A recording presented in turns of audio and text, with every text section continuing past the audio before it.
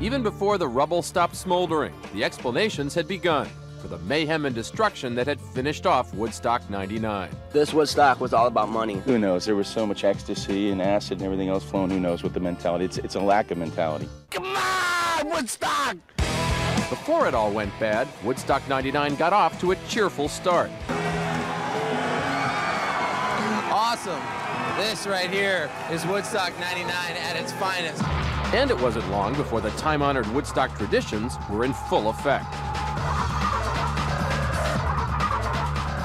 People running around topless and throwing mud all over the place. It's crazy. The A-list lineup was a litany of the era's best-loved festival acts.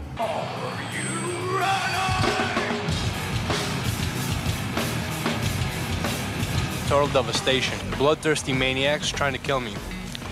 And I had a freaking good time, too. But alongside the good-natured debauchery, there was an undercurrent of male aggression, with young women as the all-too-frequent targets. Just because a girl wants to go crowd surfing or whatever, that doesn't give the guys the right to molest them, you know what I'm saying?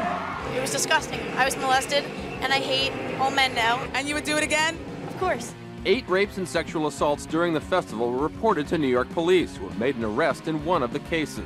Excuses for the boorish behavior were far more abundant than the venue's minimal amenities, like free water or toilets. The shit's coming out of the seats. I mean, that shouldn't be for us. There was the oppressive heat, the ugliness of Griffiths Air Force Base, and of course, the high prices for food and drink. You know, at this point, people were so broke and so out of it, they didn't give a...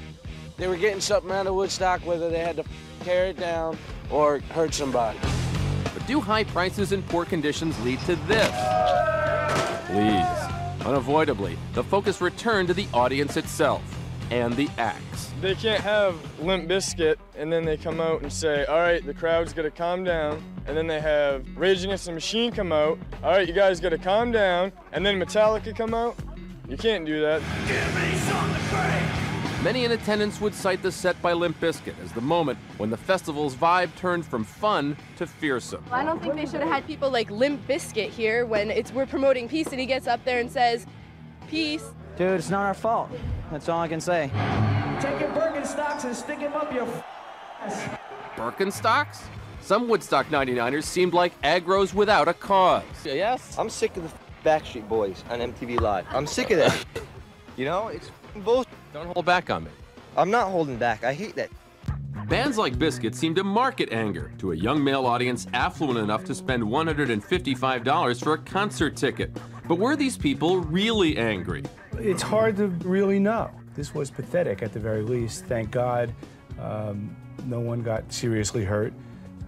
No permanent damage to any real buildings, but it's inexcusable, the behavior of these couple hundred knuckleheads. Do you think that aggro vibe had anything to do with what happened? Yeah, I mean, I definitely think that that's what drew the large male, white male, Abercrombie Fitch population of young, white, male, frustrated, upper middle class. I've been given everything and still I'm mad, but I'm not really sure why I'm mad kind of attitude. We're 25 feet up in the air, separated from everyone. There's a sea of people, and we had sound difficulties, but from what we saw, it looked like everyone was having an amazing time. Yeah. You have no idea that there was anything negative happening. Is this the end of Woodstock? Don't be so sure. It's still a powerful brand name, and there's still money to be made. Woodstock '99, goodbye and maybe good riddance.